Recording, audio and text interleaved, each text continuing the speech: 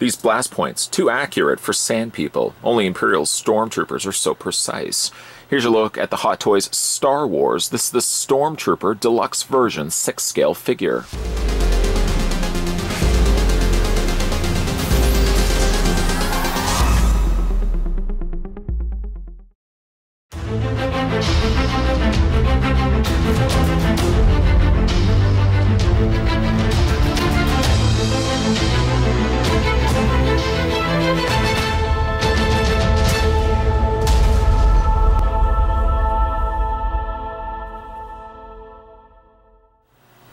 The product code for the Stormtrooper is MMS515, and if you're looking to build up your empire to take over the galaxy, you can currently pick up the Stormtrooper over at AlterEgoComics.com.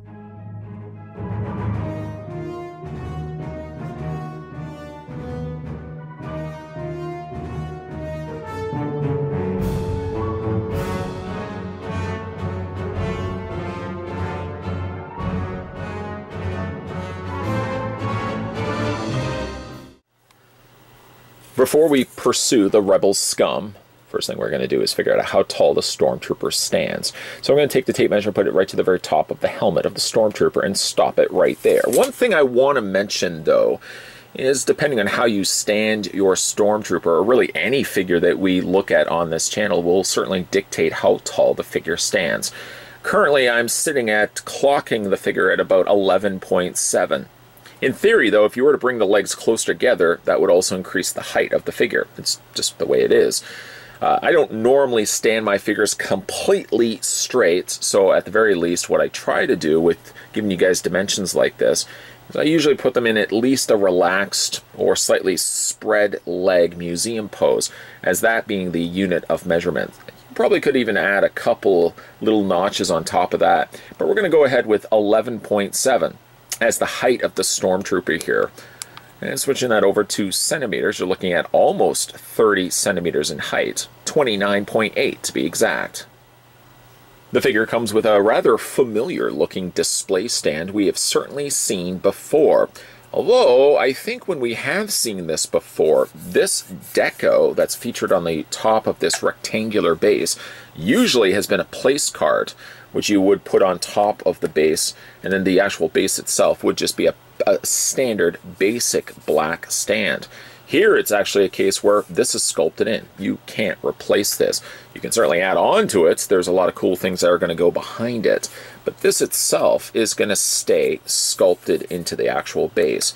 The only problem with that, though, is as we've looked at figures in the past, like Luke Skywalker, for example, he's had this deco, but it's been flat.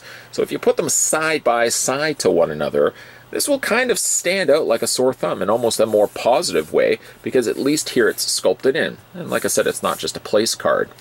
Speaking of place card or placard cards, on the front we've got Star Wars Stormtrooper. They don't really specify the movie, as really the Stormtroopers appear in all three of the original films, so there really doesn't need to be A New Hope, Empire Strikes Back, Return of the Jedi. You simply know it's from the Star Wars universe. That's good enough for me. And then underneath that you've got Stormtrooper, a standard adjustable neck, and then you've got the cradle that's going to support the trooper or any other 6-scale figure that you have.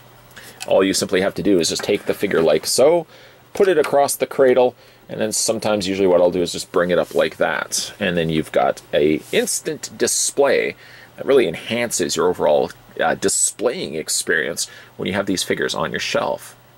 One thing that is neat, though, if you manage to pick up the deluxe version of the Stormtrooper, you get a little something extra. No, you don't get a weapon. No, you don't get an accessory. What instead you get is this paneled wall. How about that? This is a back panel wall from the Death Star, and like I said, it's exclusive to the deluxe version if you want to pick this one up for yourself. The good thing about it, though, is if you really don't need this back wall facing, certainly if space is something you're limited by, you really can just go with the regular release and you're not going to get this one at all. Having a close-up look at the wall, though, you can see there's indentations and you've got this frosted plastic underneath, mimicking the wall facing that we saw in the Death Star. There's a couple of little clips here that are going to clip onto the back of the stand. Show you guys that in a second as well. And it even has some deco looking on the back there too. So really, in theory, if you didn't want the light up stand as it is, you just really flip it around. And even though this is cardboard, at the least, it's still finished on the back.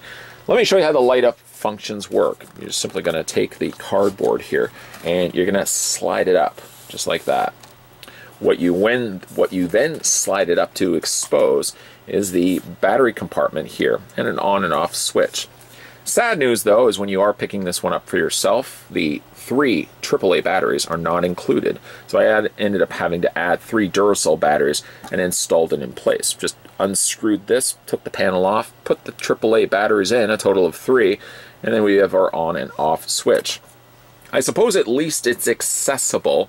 I mean, for me, I would only need to slide it up and down to turn it on. I kind of would have liked, actually, if there was a hole on this side here, so when you did slide it down, you immediately had a little hole there. Granted, it would take away from the overall aesthetics of that looking like the back of a wall, but still you'd have an accessible point where you can switch that on and off. We're going to slide this up, just like that. We're going to switch it on. There you go. And while it doesn't look like it's doing anything just yet, when we flip it around, however, not to blind you, I'm so sorry for doing that. What you do get, though, is a very bright LED wall facing that you could display the Stormtrooper in front of. Now, I did mention that this does clip onto the back. If you look at the back of the display stand, you have these 2 little notches. Those notches will line up to the little clips that are located at the bottom of the base.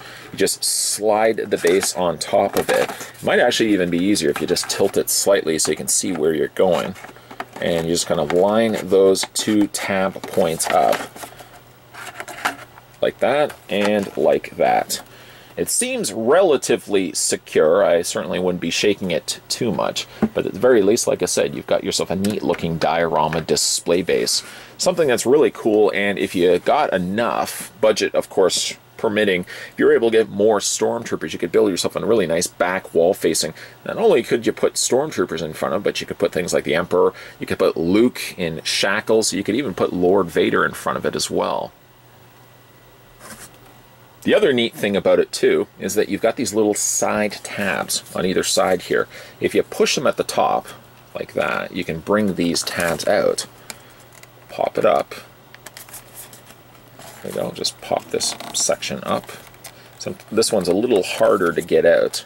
And there you go, swing those out. And then what you can do is you can then take this section and clip it on to the other wall. So essentially this would be clipping onto this, and so on and so forth, until, like I said, you've got yourself a full wall facing. Of course, Hot Toys being a little bit more on the expensive side, it's not simply the easiest case of army building these, but I do like the fact that they give you something to work towards. I mean, really, if you're a big Star Wars fan and your thing is solely 6-scale figures, most definitely you could pick up, as most people would probably want to do anyways, pick up multiple versions of the 6-scale release here of the Deluxe Stormtrooper, and then along with that, you, like I said, could build yourself a rather impressive background to all your 6-scale figures in the foreground. Being that Stormtrooper comes fairly light in the department of accessories, I figured we would have a look at those first and foremost, and then we would get further in depth, having a look at all the details on this 6-scale figure release. The first thing we'll have a look at, the most tried and go-to weapon of choice for the Stormtrooper. He or it, we don't have to necessarily specify a gender for this. The Stormtrooper comes with the E11 blaster rifle, which was actually based on a Sterling submachine gun. It does have the front section that does swing out, though we don't really see much of that actually used in the film. Generally, for the time that we do see Stormtroopers, we generally see them holding the gun just simply like that. It's done nicely, actually. What looks to be possibly black plastic, and they simply have just gone over and dry brushed to bring out some of those really intricate details that you would expect to find with a Hot Toys release. It does have very movie accurate details and does look quite stellar. The thing about it though is the blaster rifle, pretty much once you remove the front section, the swing out guard, does have a tough time to actually tap back into place. There's a little notch right there, a little slot, and there's a tab right there that snaps, in theory, both together. Sometimes, though, when you are moving the figure or trying to put this into his hand, the blaster rifle, the front swing guard, actually does come loose and comes away from the blaster rifle. The next thing we'll have a look at is the canister that would go onto the back of the Stormtrooper. I'll show you guys where that goes in a second. Debated over the years from fans of the fandom as to what exactly this is. Some people have said it's a Baradium core code key thermal detonator. Other people have said it's an actual oxygen tank so that the suit itself could be self-contained. Early scripted ideas really tossed around the idea that this would have been a laser sword, or at least I guess what would have held a laser sword. They really kind of wanted to get away from that because they didn't want every single person in the movie to have a laser weapon. So I think ultimately it just resorted to being unexplained in the series, though books and visual guides after the fact will toss back the idea kind of between it being an oxygen tank and the previously mentioned thermal detonator. Either way, though, it's nicely detailed for what simplified it is. It's just basically just a canister with some additional gray. You've got the metal clips on the back here on either side. That's going to clip onto its belt. And again, you've got some nice detailing there on the front. Where you do put it on the Stormtrooper, you guys already know by now, but just for people that are new to Star Wars, you're just basically going to take these clips, see on either side here, and you're going to fit it or rest it down against this fabric belt. It stays in place well enough. The only thing, though, is I've noticed the several times that I've moved and banged the figure, or if I've just moved the limbs, turned the torso, or anything along those lines, this canister falls off a little too much. It is, in a sense, clipped on, I guess, in the way that it would have been clipped on in the film, but I kind of would have dug, I think, more so the use of Velcro or possibly magnets, just so that this wasn't going to move and fall off in the process. I guess while we're actually looking at the Stormtrooper before we look at the rest of his accessories, it's pretty much just hands. The other thing he does have is the holster on the back. I know I really wasn't going to specify a gender for the Stormtroopers, but most of them have all been male characters. Of course, as the series expands off into novels and stuff like that, we've also seen female Stormtroopers, but for the purpose of this review, I'll just call them male Stormtroopers. But he does have a harness located on the back, a holster, I should say, located on the back, that you can then take the blaster and you can fit this into place. It doesn't seem the most easiest of tasks because really, like I said before when we were having a look at the blaster, if I just get the Stormtrooper to stay still for a second, when you are putting this into the holster, what it often at times does is it clips the front and it ends up pulling this away from itself.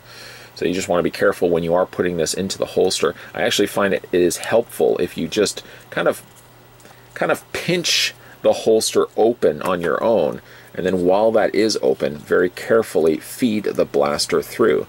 The snap fastener on the front does also kind of get in the way of things, so you might find yourself just fighting and pulling that out of the way, while your other hand, on the other hand, is trying to force open the holster, and as you feed that through.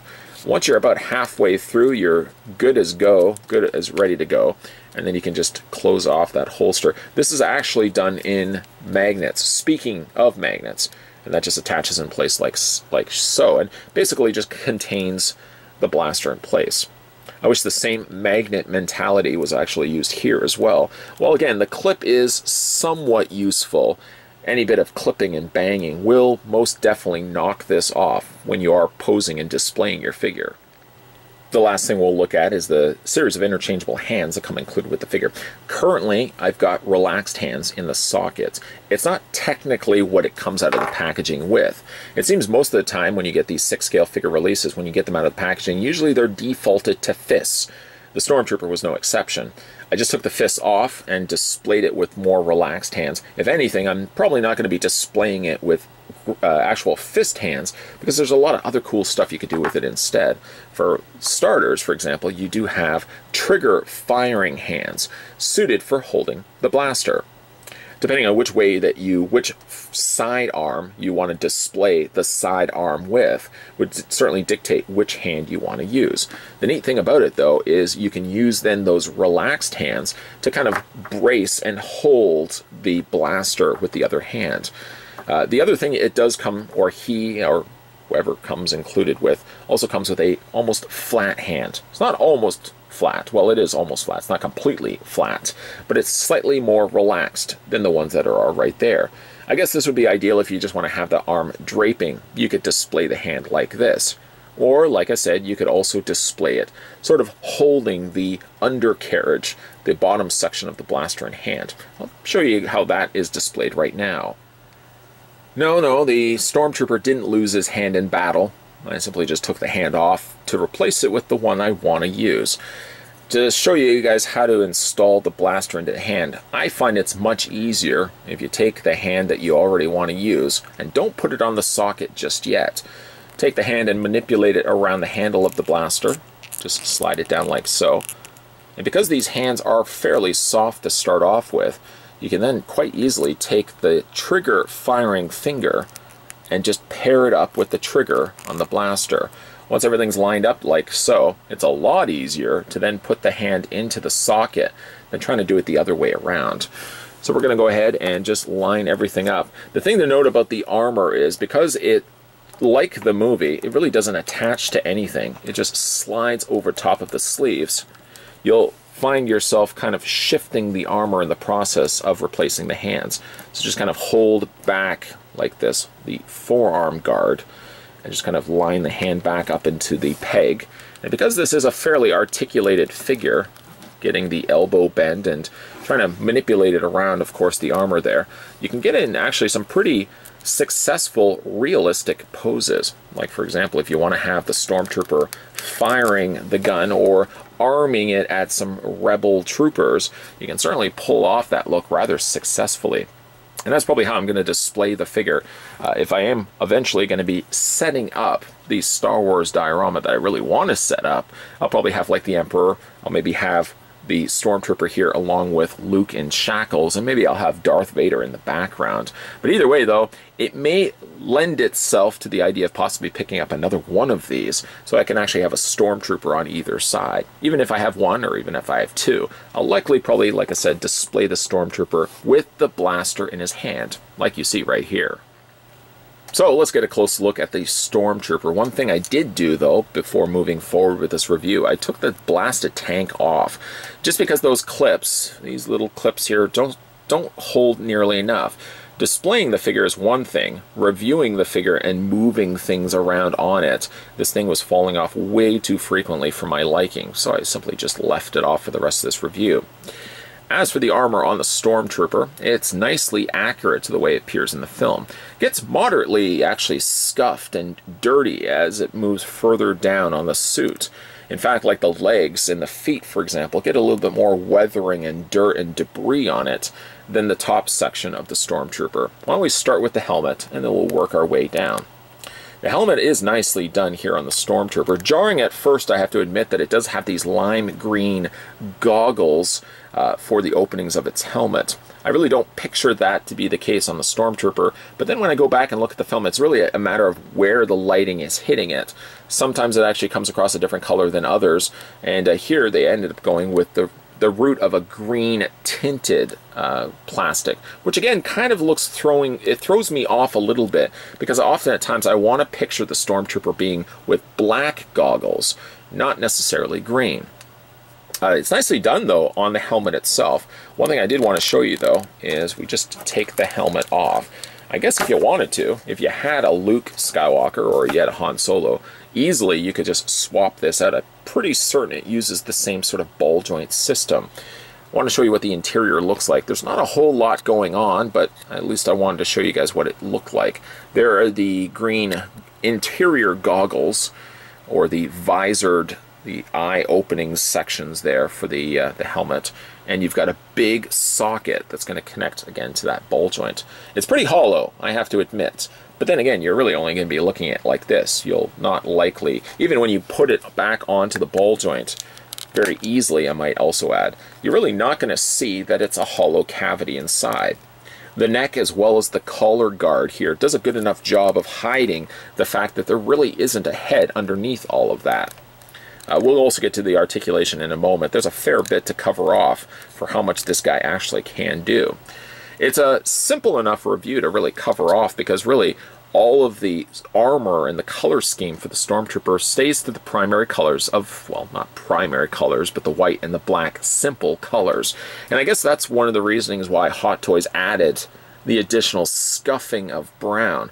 It gets a little bit dusted here on the belts, here on the thigh guards, the shin guards, and the sections of the feet.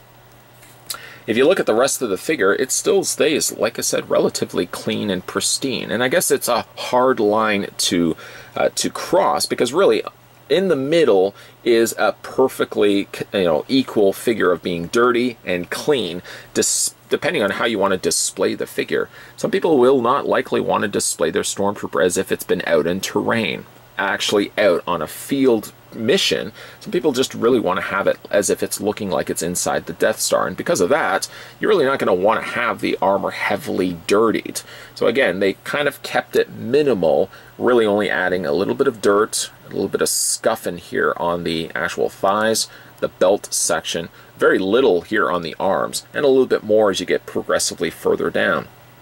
While I'm pretty happy with all around the level of dirt that they've added to it, the belt doesn't bother me too much. The thigh and the leg pieces of the armor don't bother me too much. The only place that really actually does bother me a little bit is the boots. I feel like there's a little bit too much dirt that's happening on those little indentations, those little creased areas on the feet. I mean, I would love to be able to go in and kind of just remove a little bit of that. Personally speaking, my own personal taste at least, I would rather have these clean myself. Keep the dirt still a little bit on the legs. I know that kind of contradicts itself, because even like the undersoles of the feet do have a little bit of dirt. That's perfectly fine for me, but I feel like there's just a little bit too much happening there on the tops of his feet. Looking at the way the suit is constructed, it looks like it's actually just plastic panels sitting over top of the fabric bodysuit. Things like the front and back torso, the way it looks like it's been constructed seems as if you would be able just to slide this right off. I really don't know why you would want to slide it off anyways, because there's really not a lot happening underneath all of this other than just a black body suit. Things equally like the forearm guards, the bicep guards, and even like the shoulder guards. The shoulder guards are done with an elasticized strap, whereas these are just sitting over top of the fabric forearms. Same idea with the legs. None of it feels loose. I mean, yes, you could shift and move the bicep and the forearm guards, but it doesn't feel like it's going to fall off. Obviously, the big help is the fact that the hands are in place. Once you do remove the hands, you could slide these off. Again, though, I don't really know why you would want to. The only place that does get interrupted by a different material is this section right here. Instead of plastic on plastic, you get the plastic bodysuit, the plastic guard pieces, and then you've got the fabric belt that goes over top of that. Now this is done with a Velcro closure. In theory, you could take this off. I mean, removing it only just exposes a little bit more of the armor and the sculpting for the torso. So I guess I could leave it off for the time being just to show you guys some additional detailing that you may miss because this is over top and it hides some of that. Getting a close-up look at the belt, but we're not going to spend a whole lot of time discussing the belt. I just want to show you how it's constructed. They've basically taken the front molding here of, I don't know if these would actually be canisters or if that's simply just the armor itself, and they just glued it to the fabric on the back here. And then the harness, the holster for the blaster rifle, it looks like it's actually been fastened into the fabric itself. This just closes up like so. And again, if you wanted to remove it, you could. Again, I really don't know why you would want to. Looking at the figure's articulation, we've already examined the interior of the head, and we know it's a completely open cavity. Because of that, you actually get a lot more range of motion than what you would with a normal 6-scale figure release. Not only can you actually shift the head back and forth, you can angle and tilt it in certain ways and also rotate it, but the ball joint also works in a secondary way because the ball joint's actually inside of the neck as well, meaning that the neck itself also shifts forward and back. It does, like I said, give you a little bit more clearance and a lot more luxuries with how you want to display the figure. For the torso, it does have a ball joint. The only problem with it is, as you are shifting things, plates of the armor seem to butt up against one another, and then oftentimes this back section here, when you are moving the torso, you feel like you're always fighting with these two pieces kind of rubbing up against one another. Even when you are twisting it back and forth, you can almost hear them not quite grinding one another, but you can certainly hear them rubbing up against one another, and that can be a bit of a nuisance. It does have a waist swivel concealed basically underneath all of that, and the arms move forward and back out. It does seem like he's got also a shoulder crunch, something that is nice that they would actually incorporate that into the Stormtrooper, meaning that when you are actually having him in a pose where he's holding the blaster, you get a little bit more allowance being able to move and shift that shoulder forward and back as well. Has a swivel at the bicep, a double hinge happening in the elbow, and then he also has a rotation all the way around, depending on whatever hand you decide to go with. Looking at the legs split at about a 45-degree angle. This is as far out as I'm willing to really go with it without jeopardizing, first of all, any damage to the joints, and secondary, any damage to what already feels like a really tight bodysuit underneath all of that. The legs can move forward, the legs can move back. It has a swivel on the top cut of the thigh, double hinge happening on the knee. And then for the foot, a very generous amount, though I still don't like the amount of paint that's been added to it. At the very least, you can rotate the feet all the way around, you can hinge them up and down, and yes, there is also an ankle pivot back and forth. You know, when you watch sci-fi films nowadays and you see their version of troopers, you really can appreciate the simplicity and how effective the original Stormtroopers, really the blueprints, if you ask me, for all future troopers in sci-fi films, but how effective the original Stormtroopers really were. I mean, they didn't have any bells and whistles, nor did they really have a lot of color when you look at them. They just had a really sterile white armor against the backdrop of really dark, pitch black bodysuits. And through that, I think through their simplicity, is really what made them scary. They kind of conveyed the idea that the Empire was cold and emotionless by having all of their troops in sterile white suits.